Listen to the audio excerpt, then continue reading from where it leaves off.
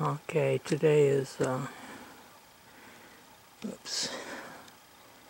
Saturday, October 10th. I'm up at a little park. It's after dark, after sunset.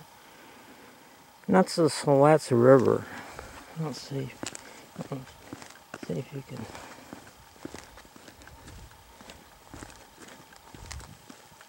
I don't want to get too far from the car because we got the telescope set up. But this is the Celestrons River. So we'll zoom in. How's that sound?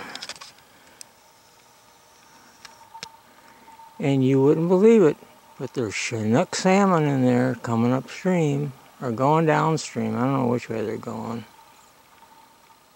And we're probably about 10 miles upstream from the ocean. So the estuary, or the tidal influence, actually goes about 5 miles further. So, but anyway, I don't hear anybody coming. Go take a little look here. It's pretty here.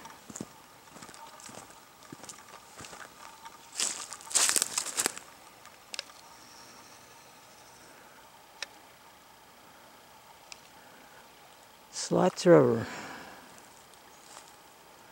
Now this river runs right by where I live. It goes out to the ocean. Hold on. There we go. And as you can see, we got a GPS lock. Well, I don't know if that shows up or not. But for the telescope, I use that for the telescope. Punch in the latitude and longitude. Oh yeah. It did show a GPS lock, but it doesn't matter. We got them. Okay. Here we're headed back towards Jim's observatory. Jim's U.S. Junkers Observatory, yeah.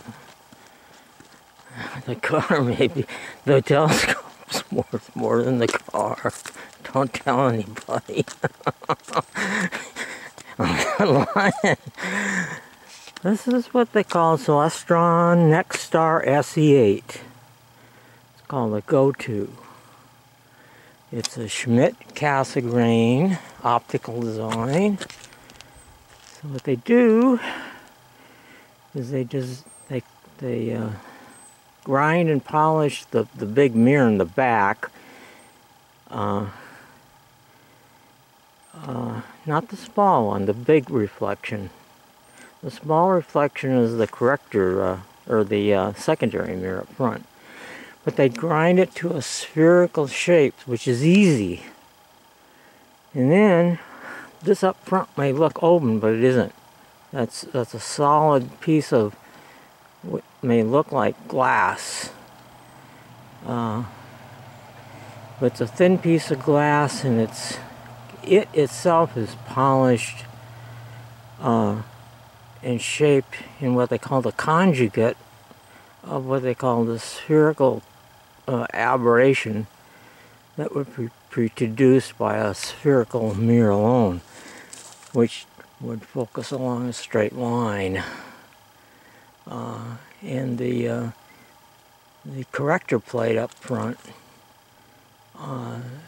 exactly reverses it, throws in enough of the opposite distortion so they balance out.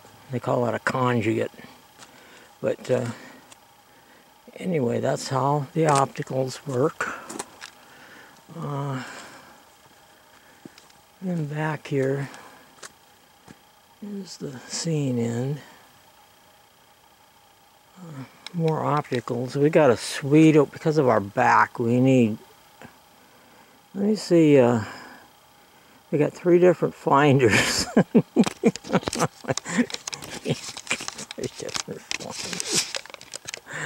Now I'm gonna turn the laser on, and you might be able to see it.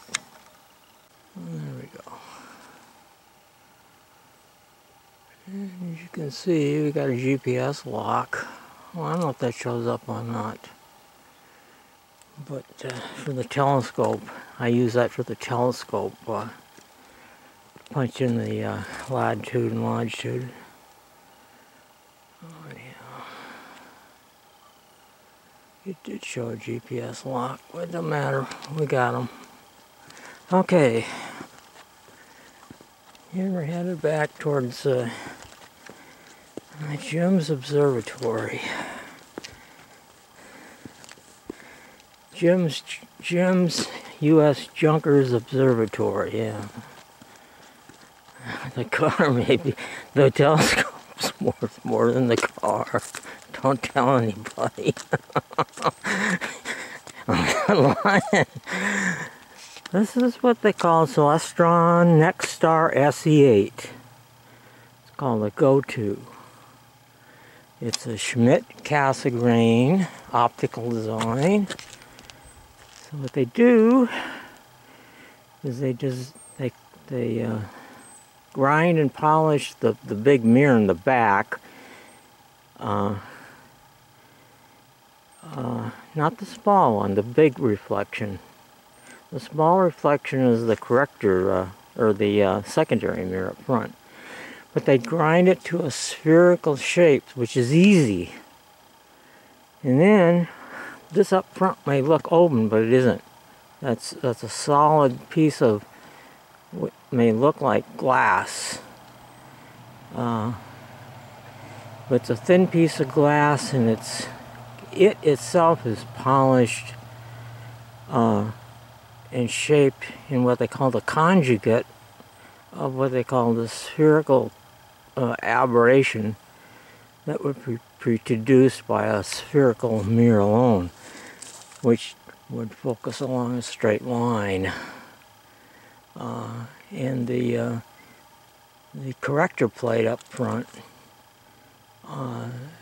exactly reverses it, throws in enough of the opposite distortion so it melts out. They call that a conjugate. But anyway, that's how the opticals work.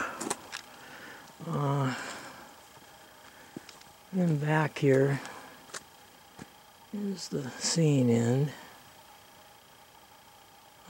More opticals. We got a suite because of our back. We need. Let me see. We got 3 different finders.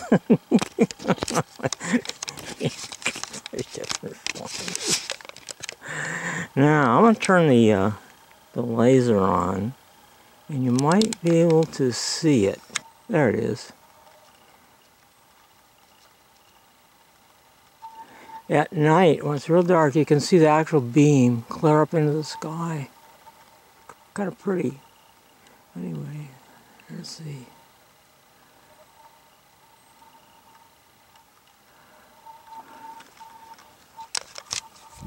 Okay, and then this is another type of finder here, which works pretty well. They call it a reflex finder. Both of these. They don't have any magnification ones. It's straight through one power. But let me see here. But they're easy to find things, I think. At least at first, on the first go around. Let's see if we can see the goody.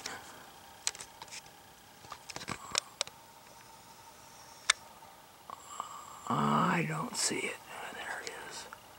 It's gonna be hard. My back's gonna hurt, but it's there. Trust me. Red dot. This one here is hard to see till it gets dark. But this little baby up here, they call it a quick finder, and it works real good. Maybe get a picture of that after dark. So we got 3 finders. Now this is a telescope made for dummies. It's computerized. You can take that hand controller off. Now with me, because I know a little bit about astronomy, I know where 2 stars are. And I use the 2-star method, where I can punch in. I go to 1 star with a finder, and then I line it again with the in the main telescope and punch a line. And then I go to my 2nd star and do the same thing, and it's supposed to align. From that point out, all you do is press buttons, and the telescope will go to whatever you ever want to look at. So it makes it easier for people like me with bad backs. Let me see, show you how it slews. That underneath there is my battery pack.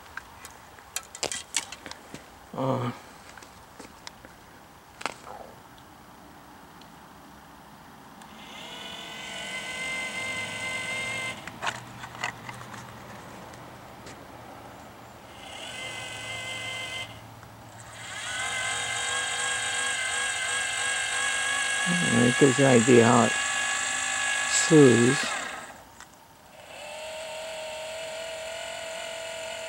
The problem is it's got 8 AA's right in that unit there, so you don't get cord wound around the legs.